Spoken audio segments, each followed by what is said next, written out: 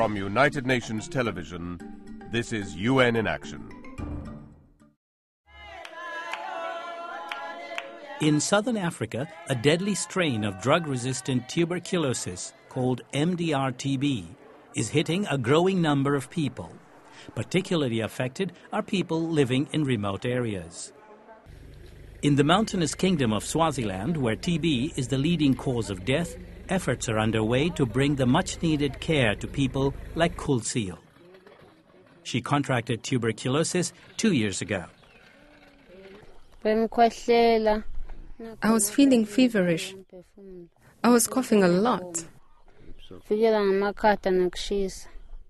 For people here, making regular visits to the nearest clinic, often miles away, is a huge challenge. Whether they want to reach there or not, they can't because there's no transport. Sanil Mkonta, a nurse and head of the tuberculosis section of the local clinic, is now bringing the crucial medication to Kulsil. She's developed MDR-TB because she couldn't complete her earlier treatment. This virulent strain occurs when patients fail to adhere to the prescribed medicine, and it's more difficult to treat.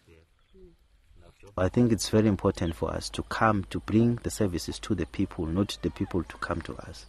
If we can do that, I think we can eliminate it in Swaziland completely.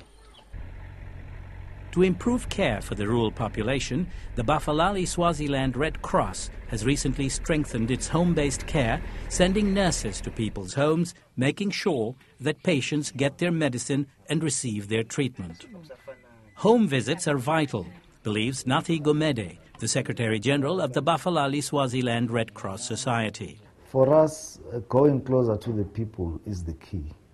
We also would like to provide the service at community level, make sure that our nurses are given capacity to provide testing and treatment at the community level. Swaziland, which is one of the highest tuberculosis rates in the world, is facing a momentous battle against this highly contagious disease. Lucica Ditiu is the Executive Secretary of the World Health Organization's Stop TB Partnership. We need to do everything we can to dramatically reduce tuberculosis globally. We can do it only in partnership, and only if we can work together we can find new ways to prevent, diagnose and treat tuberculosis. Working closely with local communities is critical in saving lives. Kulsil is getting better. It makes me happy to know that I'm feeling stronger.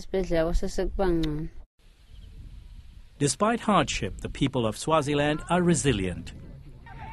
There are many who are determined to work together to beat the scourge of tuberculosis so that the children of this country can move into the future with hope.